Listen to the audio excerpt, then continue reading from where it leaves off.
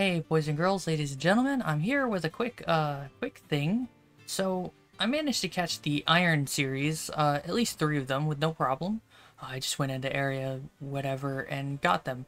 Um, the reason I'm bringing these up is because I realized, this weekend is the Pokemon Championships, and they're really relevant right now. So, I'm gonna talk about them real quick. So I did a cursory glance of all 3 of them, right? And they actually mirror their non-metal cousins, right? We'll start with Iron Hands. He's the easiest.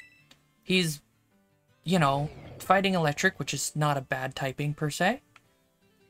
And he has a lot of HP and attack with a decent chunk of defense and special defense. Not greatest of speeds, but worse special attack. Not that it matters. Well, it could matter a little bit.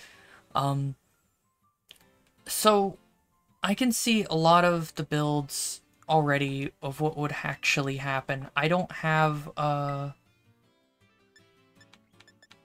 of the moves that he could potentially be using because I'm not competitive typically, but I do understand the scene. Like I haven't been living under a rock, okay?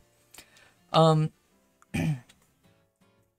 and I thought Iron Hands was important for talking about real quick because it's interesting that this is coming back because Hariyama doesn't have that much of a different stat line, if I remember right.